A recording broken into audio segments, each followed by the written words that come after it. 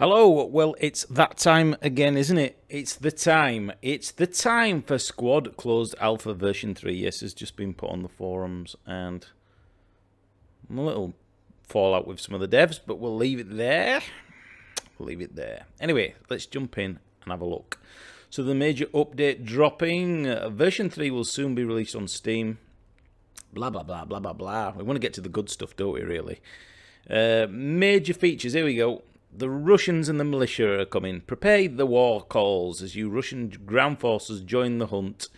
It's been a Kickstarter goal. What have we got here? Russian face-off against the militia. So we've got the militia and the Russians and the irregular militia on our second in-house character model set.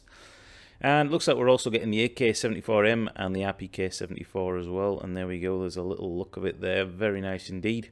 One of my favourite weapons, actually, currently in the game. It's a beast, especially when you're in prone and you go down those alleyways and just, I love it. And there you go. So a few more little variations in there, all very nicely modelled. Do love the modelling in Squad. It is very, very good. Right, we also get Fool's Road. Now, this was a classic that everybody played in Project Reality, and if you're not sure why, you can either go on to Google, have a quick look at Fool's Road, or you can wait till it comes out, obviously, and it's an Eastern European map. There are forests and roads and all sorts in it. Yeah, definitely nice to see some lush forests where it's not all just forests. So we've got buildings, and it is a great map. Quite looking forward to that one, actually. As you can see, very nice. Unfortunately, it looks like we're not getting vehicles. The devs have said there's a couple of problems with it, so they've been taken out. I'm sure they wanted to get them in as much as we wanted to use them, but you know, it's better that they don't, because the amount of people that are creating videos and content now, it wouldn't make the game look the best. So I totally agree with taking them out. But, whether we get emplacements, the 50 cals that we were going to get, well, we'll find out as we get further down. So we've also got another map, an urban map called Samaribala. It's a literal maze of slums, markets and alleyways. Sounds like Bradford to me. This map is still in development and will continue to be adding and expand to it. So they're going to keep updating it. Very nice. It's got a feel of the current maps that we've got in. A nice police station and barbed wire marketplaces. Very, very nice.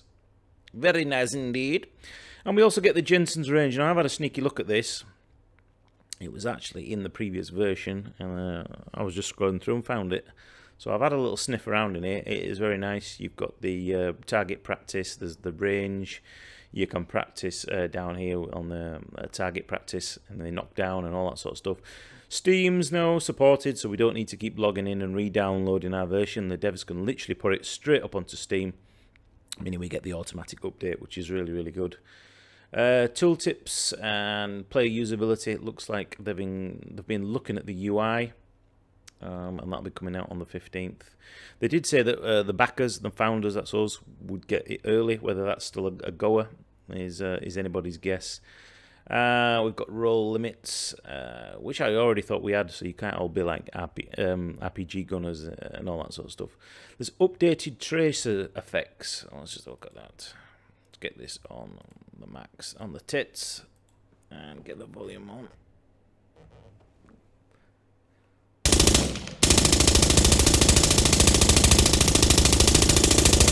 Might want to turn that down before the neighbours call the police. After all, I do live above a bank. Yeah, tracers, very nice. Actually, I really loved. What's up there? I really did love the effect when you actually injured. The tracers and the effect brighter and really good. Yeah, so very nice tracers indeed. So, see them on a night time as well. Nicey. That's enough of that. We've also got some new rocket explosions, so let's get in and have a look. Get this up to the Jordans. All right. The effects are always good. I love the fact that this game. Just wanted to show you. Just turn that off a minute. I love the fact in this game that you don't get the smoke in other games when it's coming to its end cycle, like the opacity. It just doesn't go and disappear completely. It actually fades out really nicely in this game. And it's one of the things I think the devs have done. Oh, I just bloody missed it. One of the things the devs have done really well. Oh, yes. Wobbly jubbly. Oh, it did fade a little bit quicker than let's the try on other slow ones I've motion. seen. But yeah, very, very nice. And you can have a look at that video on the official forums. So we've updated it to Unreal Engine 4.10 then, which includes many performance improvements, including a possible fix to the performance issue with the enemy, because I'm an NVIDIA boy. In addition to the above, we've also got 2x recoil modifier for all weapons. We're not aimed down the sight. Added an aim point to the M4, M203. Yeah, good. That's nice. Yep. AK-47 militia, AK-74 Russia. In fact, I'll let you read some of this. Traditional M4 with 3 round bursts. Added M249 with iron sights for the militia. So that will be the RPK then for their version, I presume. Oh no, we'll actually get an M249, won't we? Because I'm thinking we've got new ones now. Added correct coloured smoke to all grenade launchers. And the actual rounds have got colours now on the shells. Set default fire mode for the AK-7. Increase the front sight post on nearly all AKs. Differentiate the way the RPG frag round and the M279 rocket applies damage. What else have we got? Anything that really sticks out? Squad leader tracers. Removed all sandbags and concrete base fortifications from the insurgents. Interesting. Fixed the HESCO walls being easily breached. Limited kits. Some factions have alternative version of kits. Limited. Squad. What's this? A squad is limited to how many special kits they can have from each command and support fire support specialist. Interesting. If you leave a work kit from a squad, you will immediately be given a recruit kit. Yeah, that makes sense. A lot of people were jumping in a squad, getting an RPG or whatever, and then leaving. Shorten the M4 dry reload. MISC. Right, squad leaders can now kick. Alright, yep. Servers now can be password protected. Added new separate reload animation for the AKM and the AK-47. Fixed a number of issues with bandaging, and medic bags would fail to detect a dead player. Yeah, that's one. It was quite difficult to revive players at certain points. I've been kicked from a squad. Optimization. Pass on particle effects. Optimization of weapon textures. Modified the default anti-aliasing setting. That's quite a nice one. Expose many. Yep. Static randomizers. Now, we were told that certain maps were going to be randomized, so buildings and things were in different places, so that's going to be quite interesting. A number of... Now, it's Kohat Valley I have the problems with. Prone players can no longer fall off edges. That's another great one. It's these little things that actually make it, to be honest with you. Added falling metal targets. Audio hits. Some targets take 1 hit to knock down. What is that? Metal targets. Interesting. A green variation of the HESCO for temporary use for the Russian. Very cool. Increase the ammo crate. Added more map zoom levels. Russia has a unique skin. Added new explosion effects. The RPG frag round and the M729 have a different... Very nice.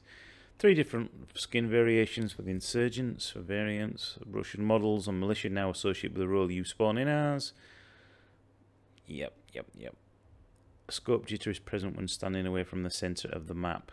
So it's all good. It is every time we get an update. It doesn't look like the 50 cal emplacements are in there, or any of the vehicles, as I've mentioned, which is a real shame. Really was looking forward to at least just one transport vehicle or something like that. But it is what it is. They're not the biggest of teams, and the work that they do is superb. So if you want to get in squad, and you've seen some of the videos I've done on the channel, you can get in on December the 15th on Steam. Trust me, you are going to fucking love this game, and the word fucking is bold and underwritten. Yes, it's the tits, it's whatever you're into. This game is brilliant. There hasn't been a game that promotes team play more. It's visceral, it's exciting, and hats off to the devs. As much as they hate me for a lot of my comments and outspokenness about a lot of things, I really have got to give hats off to them. But don't ever say I promote glitching again, because it's fucking bullshit. I've been a champion of this game, and every glitcher I've ever met just wants stabbing and drowning and burning. So let it be said, so saith the para. I shall see you in the next video. Enjoy it, because I fucking will. Bye-bye. I've said enough.